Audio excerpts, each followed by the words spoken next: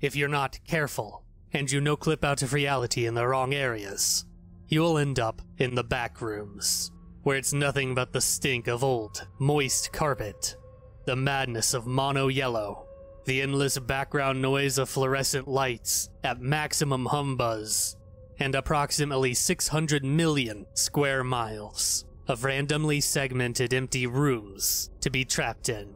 God save you if you hear something wandering around nearby, because it sure as hell has heard you. Level 23, The Petrified Garden. Survival difficulty, Class 4.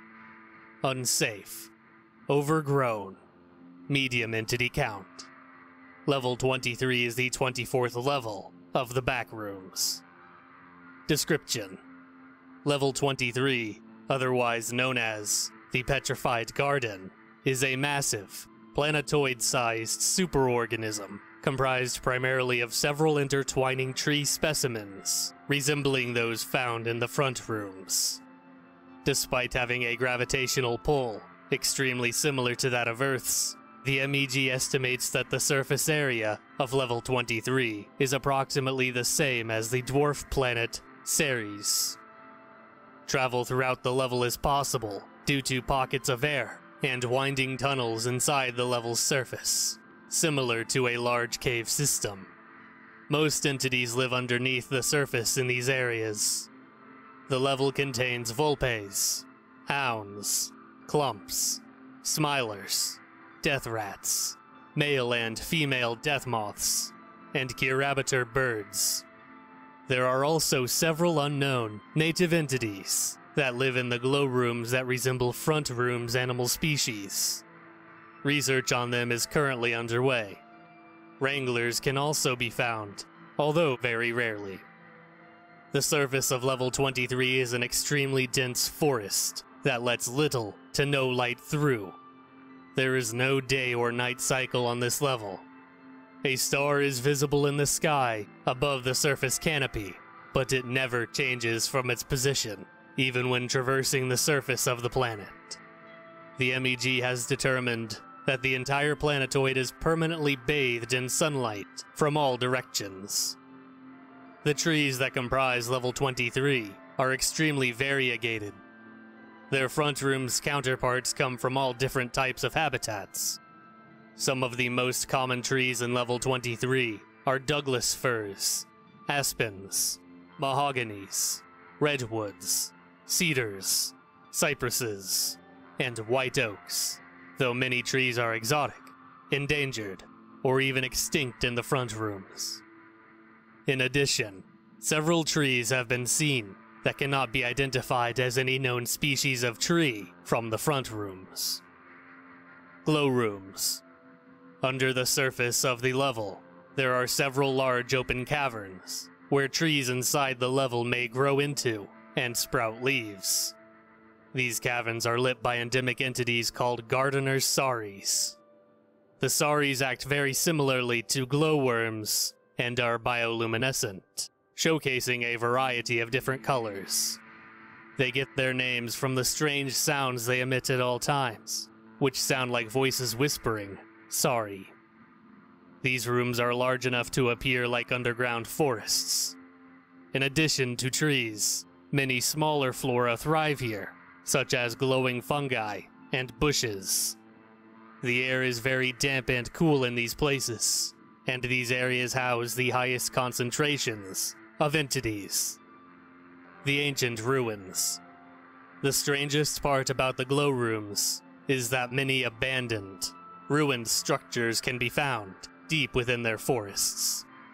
These structures are almost always overgrown and covered in moss and fungi.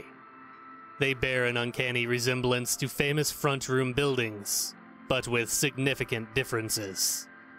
A pyramidal lighthouse of Alexandria, a spherical Great Pyramid, a square Colosseum, and a triangular Parthenon have all been found.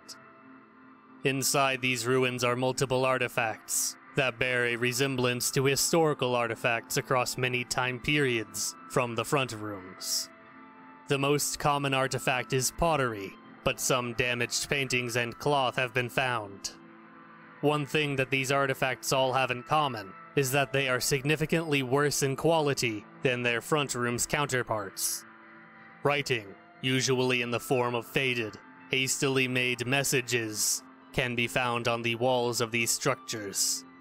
These words are always written in Latin. No buildings resembling any structure built later than 1000 AD have been found on this level. The Buried Sentries. When inside level 23, it is highly advised that you do not utter the words, "It's only a matter of time." Doing so will awaken the Buried Sentries. These entities are thought to be trapped inside the walls of wood and bark, unable to do anything but scream. Upon uttering this phrase, the sentries will proceed to do just that. Depending on the number of sentries within earshot, the resulting sound can be loud enough to burst eardrums. Several wanderers have reported that the screams sound like rusty chainsaws cutting wood. The Heart of Water. The core remains the most unexplored part of the level. It has been reported to be hollow. A spherical ceiling encloses the core, supported by the trunks and branches of the green giants that grow from the center. Some trees grow downwards into this space, while others grow out of it. This area of the level is the lushest, housing strange flora and fungi that cannot be found anywhere else. Several species of exotic wildlife dwell on the massive branches of the giants that extend into the open air. At the very center of the planetoid is its heart, the Heart of Water. Completely surrounded by the entangled roots of the giants, the heart is a massive water reservoir that feeds the entirety of the level. This water is absorbed by the giants and expelled through their leaves into the open cavern above. Then, roots of the trees on the ceiling take in condensed water vapor and ferry it into the glow rooms. More water vapor is released into the rooms, which is collected by both the roots of the trees growing on the surface and the roots of the trees growing downwards back into the core. By using bioluminescence from the saris and the natural, permanent sunlight, these trees gain enough energy to survive. The Green Giants. The Green Giants are massive trees that grow out of the core of the planetoid.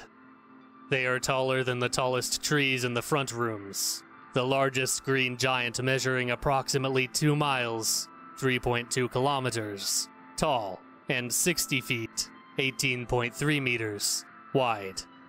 The green giants are responsible for supporting the inner ecosystems of the planetoid, both by distributing water vapor to the other trees, and by providing habitats for other flora and fauna to live in. It is unknown how old these trees are, as no attempts have been made to cut them down.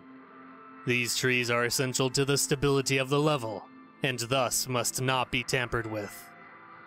The Gardener's Failed Earth. The following plaque was found at the base of the ruins of the Great Sphere in one of the glow rooms on level 23.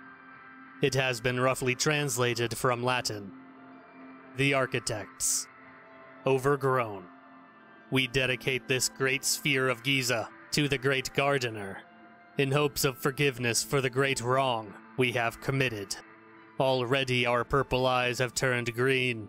We have started to return to the earth, forgotten and overgrown.